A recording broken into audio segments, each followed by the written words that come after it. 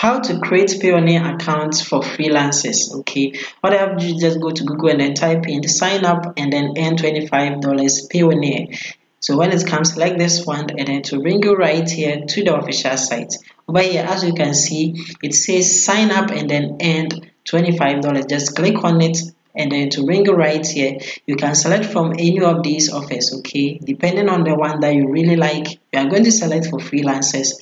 After that, over here, just click on get the full power of payoneer for both and then send money as well, to receive and then send money. Over here, come and click on the register, and then over here just select as an individual. Then you put in your first name, your last name, your email address. You re-enter the email address, then you put in your date of birth, then you click on the next. Okay, it will take you to the next page, and then the next page, all I have to do is to put in your contact details. Okay, so you select the country that is where you are, then you put in your street address. Then if you have any more additional address, you can also put it here.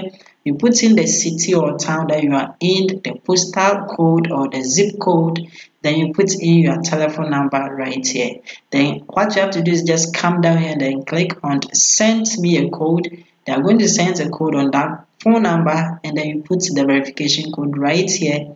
Then you come down here and then you click on the next. Okay, so when you are done, the next thing is to put in your security details. For the security details, all I have to do is just put in a strong password. Okay, just put in a strong password, then you re-enter the strong password. Then you select a security question. A security question is if you are to reset your password, what they will ask you, and then you provide the answer so that they will know it is you. Okay, so after selecting the security question, then you put in the answer. Then over here, just come down here and then select an ID card. Okay, it could be driver's license, passport, or national ID. Put the number here, then come and click on the next. Okay, then it will take you to the last step, whereby you are then going to add your bank details to it, so that when you transfer money from Payoneer, you can bring it right here into your bank account. Okay, you can select the currency, then put in the name of the bank, then the account number, then put in the bank code, whereby you can search it from Google.